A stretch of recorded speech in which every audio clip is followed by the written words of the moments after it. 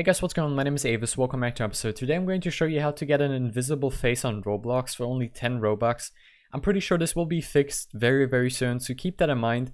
And yeah, don't expect this to last forever. I'm pretty sure Roblox is going to fix this because it's not intentionally. It's just a broken face currently, but you can buy it for 10 Robux. I just wanted to showcase you guys this. So pretty much all you have to do is go onto Roblox catalog, go to recently updated, and then you see this adorable puppy face that Roblox recently uploaded. And you can see it's only 10 Robux, so it's pretty cool, but if you actually try to wear it right now, it actually makes your face invisible and it's quite fun. It actually works in game as well, as you can see, like a lot of my friends have it as well. And I guess it's kind of cool, so if you always wanted to have an invisible face for only 10 Robux, it works for now. It's probably going to be fixed in a few days, I'm pretty sure. So keep it in mind if you buy this. It's probably going to be normal very soon, but I think it still looks pretty great for only 10 Robux. And I just wanted to showcase this. Keep in mind this is just an extra upload, so it doesn't count as a normal upload.